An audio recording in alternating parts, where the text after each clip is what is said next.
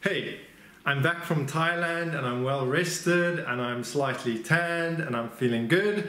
And as promised, I went through the Sak Yant experience. For those that don't know, a Sak Yant tattoo is a sacred talismanic tattoo within the Thai magical tradition, which kind of has animistic, tantric, Buddhist kind of interweaving of elements. So it's a magical art, talismanic tattoo art that makes use of these yants, which are yantras or magical designs, which are tattooed onto the bodies of recipients for various reasons, magical reasons, such as spiritual protection or protection from enemies, bullets and gunfire and knives and so on. Often soldiers and policemen and so on in the Thai military would receive these, and also for many other reasons, spiritual evolution, good luck, good fortune, and so on. And the art of this tradition is transmitted within a lineage of masters. So this should be done by a qualified master of the tradition, and I was very lucky to have mine done by someone called Ajahn Neng, who is a very famous Sak Yant tattoo master and very famous throughout Southeast Asia for the power and for the beauty of his Sak Yant tattoos. That's an important point to make here. If you travel to Thailand, there are many tattoo shops that cater to the tourist industry, and many of them will have Sak Yant designs on the wall, and I'm sure the tattoo artists, they would be happy to tattoo you with those designs. But those wouldn't be an authentic Sak Yant talismanic tattoo with the magical power, because that's done within the confines of the tradition by one of these masters, and typically they are ordained and they've been trained with the secrets of this tradition that make these tattoos powerful and effective for this use. Sometimes they're Buddhist monks, sometimes they have another kind of ordination, which is kind of a yogic, gives them yogic powers and so on. So it really is an art that's imbued with the force of this lineage and the power of this tradition, the weight of this tradition that gives it this potency and this force. And I felt really lucky to be able to participate in this and to receive the blessing of this tattoo's magical power. We used a service, a guide that specializes in these Sak Yant, guiding people through the Sak Yant tattoo process, because there are certain steps that you need to take when you see the master. There are certain offerings that need to be made in a certain way, and of course many of these masters won't have very good English, so it's really helpful to have someone there, translated there, that can talk you through the process or communicate with the master and explain where you're coming from. And in fact, once you arrive, the master interviews you. He finds out what you do for a living, your age, and what your values are, what's important to you, and so on, and what brings you for this, why you need this talisman, really.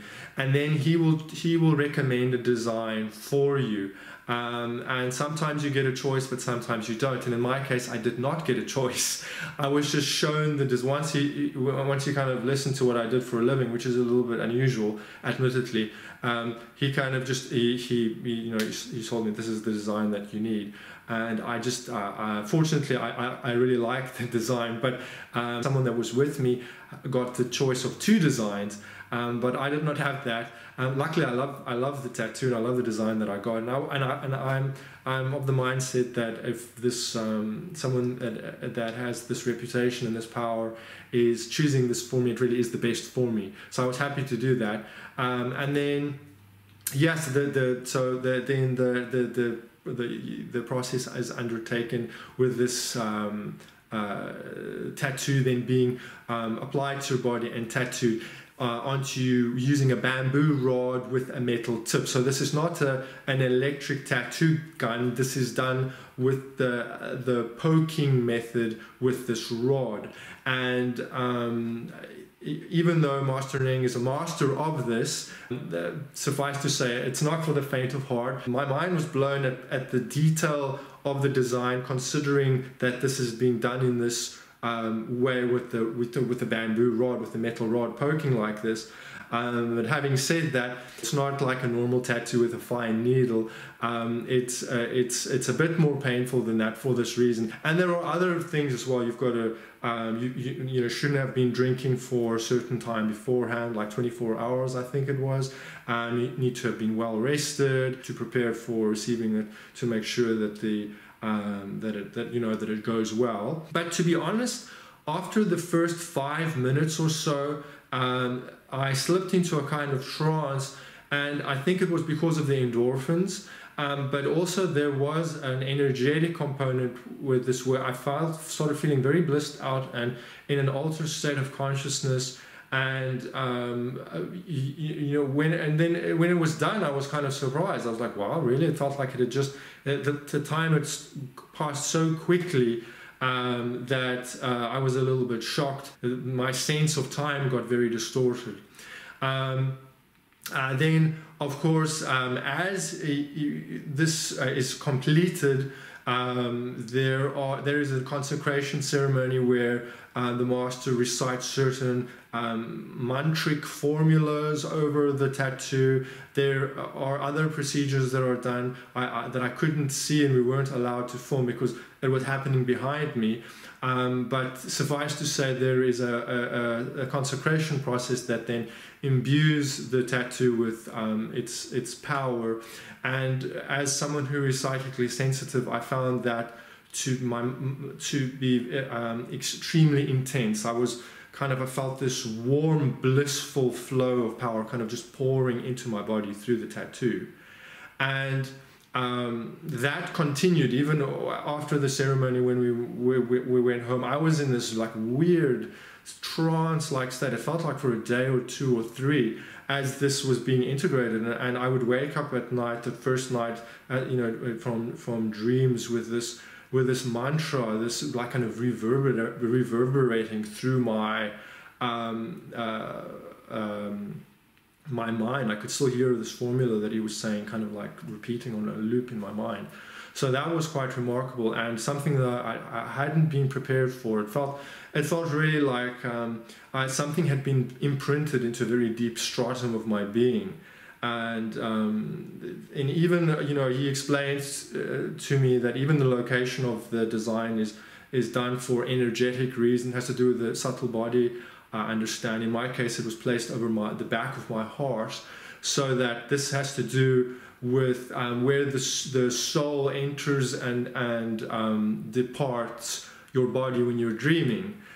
Which I find very interesting because I've got such an active dream life. And then he also explains in broad strokes the meaning of the design, and the design that I received was quite complex, but one of the highlights for me is that the central part of the design is the Shakyamuni Buddha mantra that's been written in reverse. That mantra has been reversed, and in Thai magic, the reversal of the mantra like that has the power to unlock, to open things, to reverse negativity, and has the power of reversing.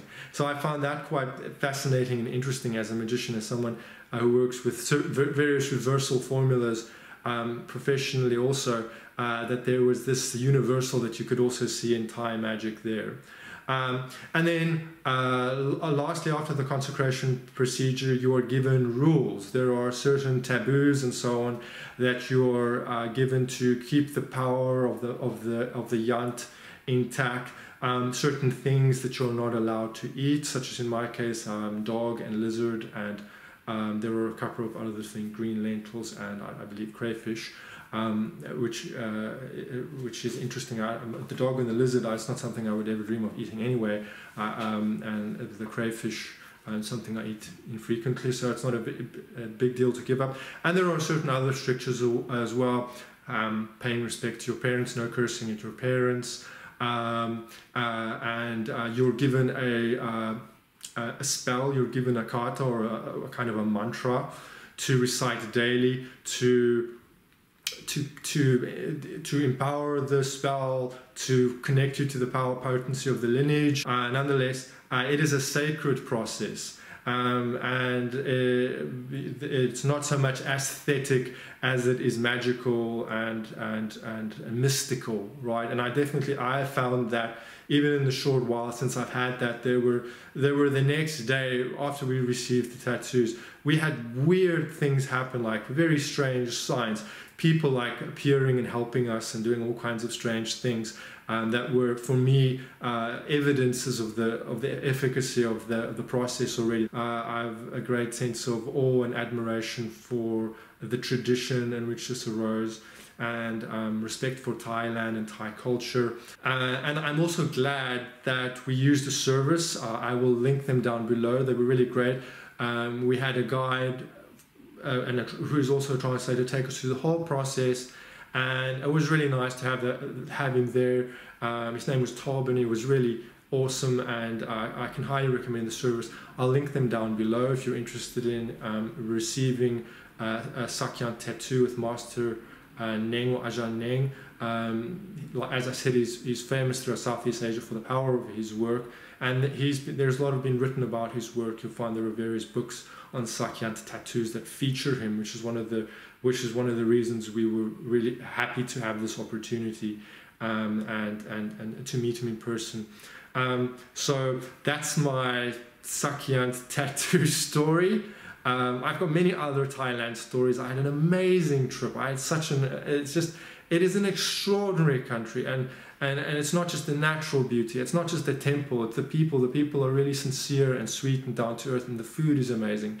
And one of the things about Thailand that I love the most is, often I rave and rant about the disenchantment of the West, how we have this fracture in our soul and our psyche where we have lost contact with the numinous in our culture, culturally speaking, right? And for me, this is one of the great reasons we are in such in disarray. We don't have this contact with the numinous, and in Thailand, that disenchantment never happened. There is an absolute integration of the spiritual realm, of spiritual values, of the spirit world with secular life and with personal life. And I could go on and on about it, but it was really incredible to see a culture that still has this force flowing through it, and you can see it everywhere. Maybe I'm romanticizing it a little bit because I was on vacation, who knows? But nonetheless, I had a great time. So I hope you found that interesting. I'm really happy to be back. I've got lots of great ideas for content that's going to come, so stay tuned. Remember to subscribe or to like and to share this if you enjoyed it. And till next time.